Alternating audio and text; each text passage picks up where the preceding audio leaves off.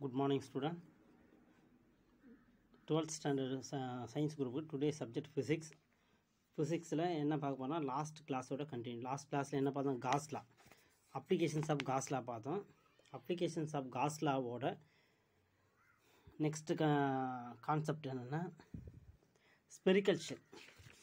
Next concept spherical ஷெல்லில் வருவார். 2 parallel sheet. என்ன concept வர்றாரு பாரு. Electric field due to a uniformly georgette spherical shell. ஒரு யூனிஃபார்மான ரேடியஸ் இருக்கக்கூடிய ஒரு ஸ்பெரிக்கல் ஷேப்பில் இருக்கக்கூடிய ஒரு கண்டக்டர் எடுத்துனா அந்த ஷெல்லை சார்ஜ் பண்ணுறோம். யூனிஃபார்மாக சார்ஜ் பண்ணியாச்சு. சார்ஜ் பண்ணிட்டா அவரோட அவுட்டர் சர்ஃபேஸில் எவ்வளோ எலக்ட்ரிக் ஃபீல்டு, இன்சைடில் என்ன எலக்ட்ரிக் ஃபீல்டுன்னு பார்க்கணும். இதில் மெயினாக நமக்கு தெரிஞ்சிக்க வேண்டிய கான்செப்ட் என்னென்னா, ஒரு electric field due to uniformly charge spherical shell. ஒரு ஸ்பெரிக்கல் ஷெல்லை யூனிஃபார்ம்லாக சார்ஜ் பண்ணும்போது அந்த சார்ஜ் பண்ணிட்ட பிறகு அந்த ஸ்பெரிக்கல் ஷெல்லோட இன்சைடில் எலக்ட்ரிக் ஃபீல்டு எவ்வளோ இருப்பார், அதுதான் மெயின் கான்செப்ட். கொடுத்துருக்கான் பாருக்கா. சின்ஸ் காசியன் சர்ஃபேஸ் என்னது என்க்ளோஸ் நோ சார்ஜ் சின்ஸ் கியூக்கல் 0 ஒரு காசியன் சர்ஃபேஸாக கன்சிடர் பண்ணோம்னா என்க்ளோஸ்ட் க்ளோஸ்டு சர்ஃபேஸில் சார்ஜோட வேல்யூ 0 என்னென்னு பாரு. அப்போ charge value 0னா electric field also 0. Main concept சொல்கிறேன் பாரு. இந்த electric field due to the uniformly georgette spherical shell is 0 at all point inside the shell. செல்லோட இன்சைடில் போய் எந்த பாயிண்டில் நீ செக் பண்ணாலும் எலக்ட்ரிக் ஃபீல்டு ஈயோட வேல்யூ 0.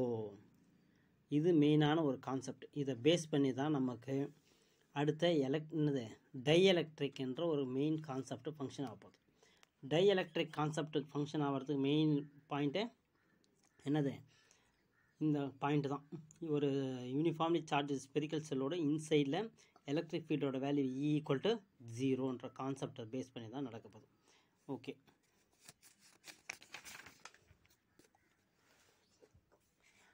அடுத்த கான்செப்ட் வந்து electrostatics of conductor and tie electric. ஒரு டை எலக்ட்ரிக்னு எப்போன்னு சொல்லுவோம்? கண்டக்டர் 3 டைப்பாக மெட்டீரியலில் 3 டைப்பாக கிளாஸிஃபிகேஷன் பண்ணலாம். ஒன்று கண்டக்டர், அடுத்து வந்து இன்சுலேட்டர், தென் வந்து என்னவாக இருப்பார் இன்சுலேட்டருக்கு மிட் பாயிண்டில் இருக்கக்கூடிய செமி கண்டக்டர். அப்போது இந்த இன்சுலேட்டர் தான் யார்? டை எலக்ட்ரிக் ஆக்ட் ஆகிறாருன்னா அப்போது அதில் இருக்கக்கூடிய எலக்ட்ரான்ஸ் எல்லாம் வெளியே இருக்கணும். Tightly bonded to the நியூக்ளியஸோட outer மோஸ்ட்டில் இருக்கக்கூடிய எலக்ட்ரான் எல்லாமே டைட்லி பாண்டட் ஆகிருக்கும். பாண்ட் ஆகிட்டு இருந்தாருன்னா எலக்ட்ரான்ஸ் மூவ்மெண்ட் இருக்காது. எலக்ட்ரானோட மூவ்மெண்ட் இல்லைனாவே கண்டக்டரில் வந்து என்னது கண்டக்டிவிட்டி இருக்காது. அதனால தான் அந்த மெட்டீரியல் வந்து என்னவாக இருக்கிறாரு? Insulator or die electric act ஆகும். இதுதான் மெயினான கான்செப்ட். சரி, ஓகே. இதில் நமக்கு தெரிஞ்சிக்க வேண்டிய மெயின் கான்செப்ட் என்னன்னு பண்ணுறோம் முதல்ல. இந்த electric field is 0 எவரிவேர் inside the conductor. Electric field என்னது? 0 everywhere inside the conductor. This is true regardless of whether the conductor is solid or hollow. hollow material ஒரு ஸ்பெரிக்கல் ஷெல்லோட ஸ்பெரிக்கல் சர்ஃபேஸ் இருக்கக்கூடிய மெட்டீரியலோட இன்சைடில் hollow இருக்கும்போது அவரோட இன்சைடில் எங்கே போய் செக் பண்ணி பார்த்தா electric ஃபீல்டோட value வந்து 0. இதை பேஸ் பண்ணி தான் எலக்ட்ரோஸ்டாட்டிக் ஷீல்டிங்ன்ற கான்செப்டே ஃபங்க்ஷன் ஆகுது. ஓகேவா? நமக்கு இது எல்லாமே வந்து ஜென்ரலான கான்செப்ட். இதெல்லாம் நம்ம வந்து ஸ்கூலில் கிளாஸ் இருக்கும்போது பார்த்துடலாம். இப்போ மெயினான கான்செப்டை மட்டும் பார்ப்போம்.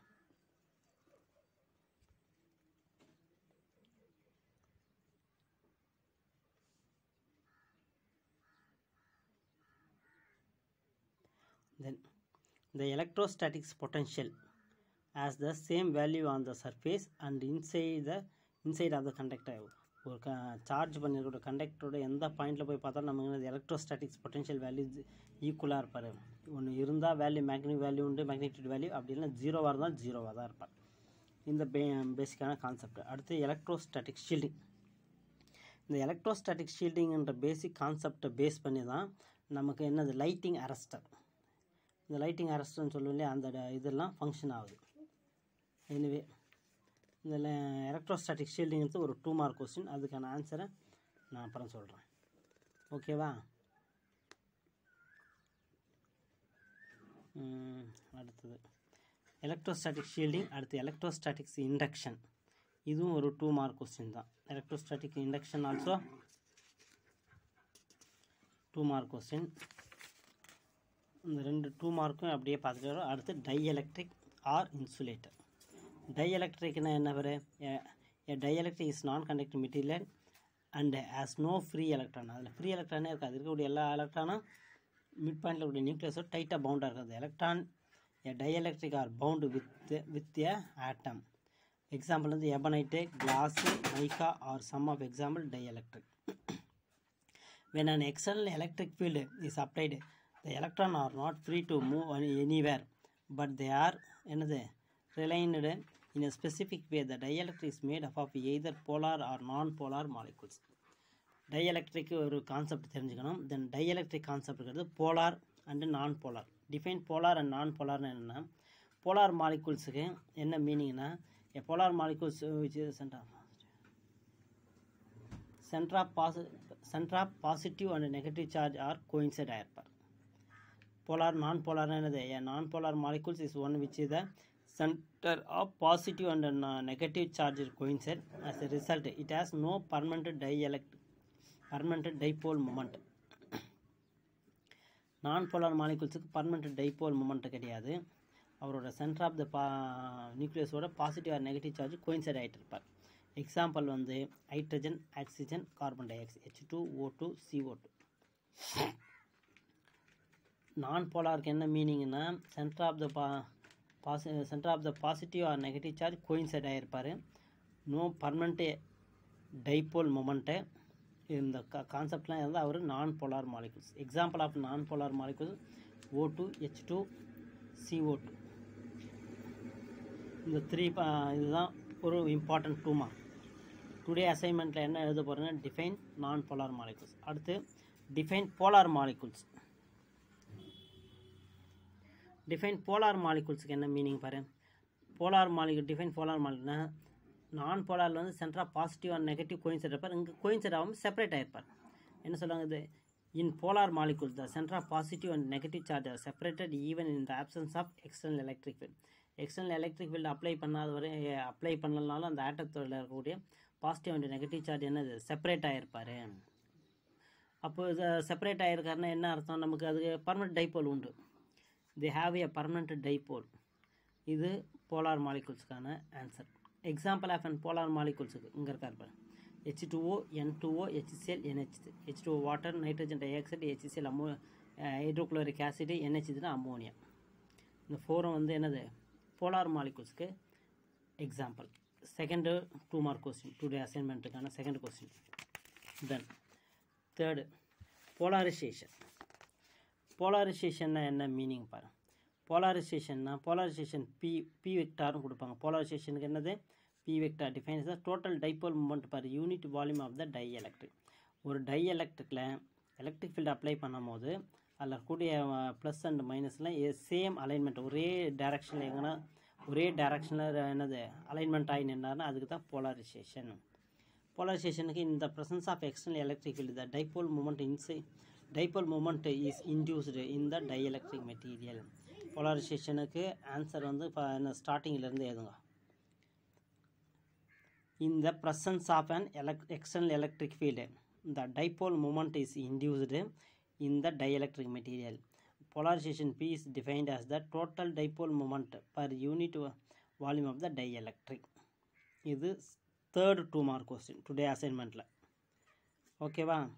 அடுத்து இதுக்கு என்னென்னா இது ஃபார்முலா தான். Polarisation P vector equal to psi E into என்னது E vector external. சைன்னா dielectric susceptibility. அது போலாரைசேஷன் கான்ஸ்டன்ட்னு சொல்லுவாங்க. ஓகேவா? இது நமக்கு ஒரு தேர்ட் கொஸ்டின் இம்பார்ட்டன்ட் ஆனது. தென் அதுக்கு அடுத்த கான்செப்ட் எல்லாமே ஜென்ரலாக வரும். தென் dielectric strength. Dielectric strength R dielectric break டவுன்னு கேட்கலாம். ஃபோர்த்து கொஸ்டினுக்கான ஆன்சர் நான் படிக்கிறேன். Dielectric strength R dielectric break டவுன்னா என்னென்னா, when the external electric field applied to the dielectric is very large. ஒரு டைஎலக்ட்ரிக்கு எக்ஸ்டர்னல் எலக்ட்ரிக் ஃபீல்டு அப்ளை பண்ணும் போது அவருடைய electric field value large. It dear த ஆட்டம் அது டைஎலக்ட்ரிக்குள்ள ஒரு ஆட்டத்தை டியர் பண்ணுறாரு. Apart it tears the atoms apart so that the bound charge become free charge ஆகிறாரு. then the dielectric start to the conduct electricity.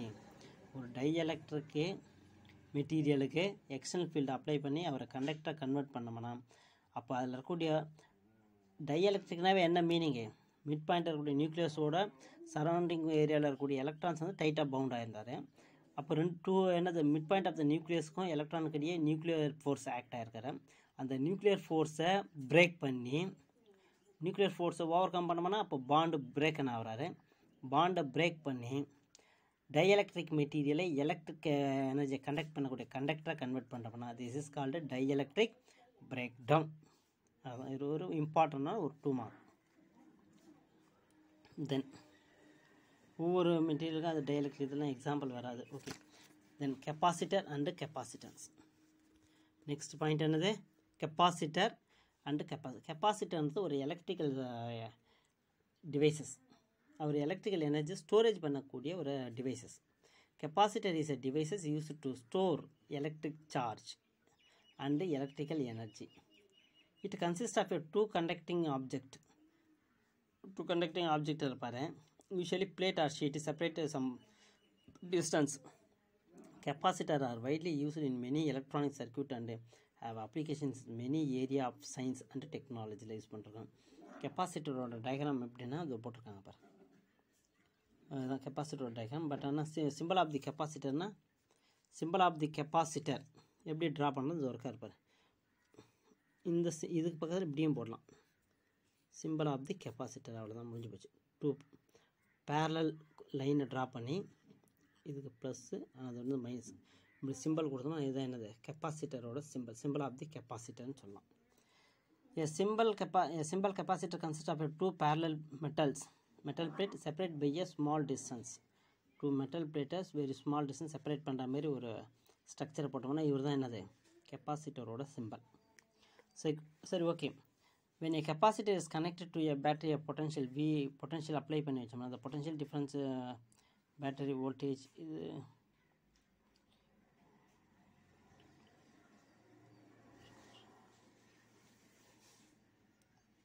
சரி ஒரு கெப்பாசிட்டரோட எப்படி கெப்பாசிட்டர் ஃபங்க்ஷன் ஆகிறார். when a capacitor is connected to a battery கெப்பாசிட்டரோட என்னது பேட்டரியை connect பண்ணுறது. இந்த simple வர இங்கே பேட்டரியை கனெக்ட் பண்ணி வச்சுருக்கோம்.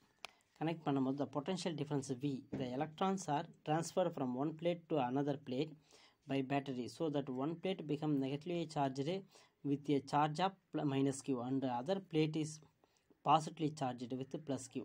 The potential difference between the plate is equivalent to the battery terminal voltage. Two பிளேட்டுக்கு மிடில் இருக்கக்கூடிய பொட்டன்ஷியல் டிஃபரன்ஸ் ஈக்குவலாக இருப்பார். Show the diagram 1.54. ஓகேவா. If the battery voltage is increased, நம்ம கெப்பாசிட்டருக்கு சப்ளை பண்ணக்கூடிய எக்ஸ்டர்னல் எனர்ஜி சப்ளை பண்ணக்கூடிய பேட்டரியோட வேல்யூ பொட்டன்ஷியலில் வோல்டேஜ் இன்க்ரீஸ் பண்ணுவானா the amount of charge store இந்த பிளேட் ஆல்சோ இன்க்ரீஸ். வெளியேருந்து பேட்டரியிலேருந்து நம்ம எனர்ஜி அதிகமாக கொடுத்தோம்னா அப்போ பிளேட்டில் ஸ்டோரேஜ் ஆகக்கூடிய வேல்யூ வோல்டேஜ் ஆல்சோ இன்க்ரீஸ் ஆகிருப்பார். அப்போ கெப்பாசிட்டர் ஸ்டோரேஜ் பண்ணிக்கூடிய வேல்யூ அதிகமாக இருப்பார். The amount of charge store plate also increase. In general charge storage இந்த கெப்பாசிட்டர், ஒரு கெப்பாசிட்டரில் சார்ஜ் தான் ஸ்டோரேஜ் பண்ணி வைப்பார். இது கெப்பாசிட்டரோட ஜென்ரல் கான்செப்ட். ஓகே ஸ்டூடெண்ட், இந்த விஷயத்தை பொறுத்தவரை இது ஜென்ரலாக நம்ம படித்து தெரிஞ்சிக்க வேண்டிய விஷயம். அடுத்தது ஒரு 2 mark. Capacitance of the capacitor. Capacitance of the கெப்பாசிட்டர்னா இதுக்கு வந்து நமக்கு சிம்பிள் உண்டு. கெப்பாசிட்டருக்கு வந்து என்ன நல்லா புரிஞ்சுக்கோ, எவ்வளோ அமௌண்ட் ஆஃப் பொட்டன்ஷியல் கொடுக்குறோமோ அவ்வளோ அமௌண்ட் ஆஃப் சார்ஜ் தான் ஸ்டோரேஜ் பண்ணுவார். அப்போ Q is proportional to V. இனி ப்ரொபோஷனல் கேன்சல் பண்ணால் சம் கான்ஸ்டன்ட் இன்ட்ரடியூஸ் பண்ணுறோம். Q equal to CV. சின்ற ஒரு constant. சினா proportionality constant R capacitance of the கெப்பாசிட்டர்னு பேர். சரி ஓகே, நமக்கு C மட்டும் வேணும்னா C ஈக்குவல் டு Q/Vயாக இருப்பார். அப்போது சார்ஜுக்கும் பொட்டன்ஷியல் டிஃப்ரென்ஸுக்கும் இடையே இருக்கக்கூடிய ரேஷியோவோட வேல்யூ தான் என்னது, கெப்பாசிட்டன்ஸ் ஆஃப் தி கெப்பாசிட்டர். இப்போ definition, the capacitance of the capacitor, capacitance C of the capacitor is defined as the ratio of யார் யாருக்கிடையே உள்ள ratio of the magnitude of the charge on either of the conductor, ஏதாவது ஒரு பிளேட்டில் இருக்கக்கூடிய சார்ஜோட value conductor plate to the potential difference existing between the conductor, அந்த two கண்டக்டருக்கு middle இருக்கக்கூடிய potential டிஃப்ரென்ஸுக்கும் ஏதாவது ஒரு கண்டக்டரில் ஸ்டோரேஜ் ஆன சார்ஜுக்கு இடையே இருக்கக்கூடிய ரேஷியோ வேல்யூ தான் கெப்பாசிட்டன்ஸ் ஆஃப் தி கெப்பாசிட்டர். இந்த SI unit of the capacitance வந்து என்னது coulombs per volt R ஃபேரட்வாங்க. Capacitance of the capacitor unit என்னது ஃபேரட் எஃப். அந்த மைக்கேல் ஃபேரட் என்ற சயின்டிஸ்ட் கண்டுபிடிச்சனால அது ஃபேரடு. அடுத்து 1 மைக்ரோ ஃபேரட்னு போட்டிருக்காங்க பாரு. 1 மியூஎஃப்னா 10⁻⁻6னா மைக்ரோ, 10⁻⁻12னா பிக்கோ, 1 பிஎஃப். அடுத்து 10⁻⁻15னா பிக்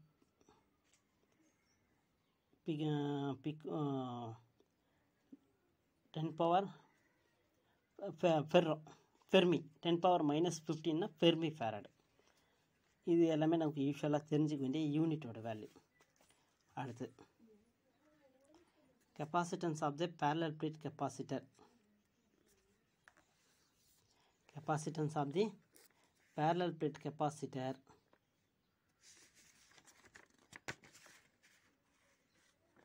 ஓகே. இது வரையும் இருக்கிறதுல எத்தனை 2 மார்க்ஸ் அசைன்மெண்ட் கொடுத்துருமோ அந்த 2 மார்க் வரையும் ஆன்சர் எழுதி அனுப்புங்க ஸ்டூடெண்ட். நெக்ஸ்ட் கிளாஸில் அடுத்த விஷயத்தை கண்டினியூ பார்ப்போம். Thank you student.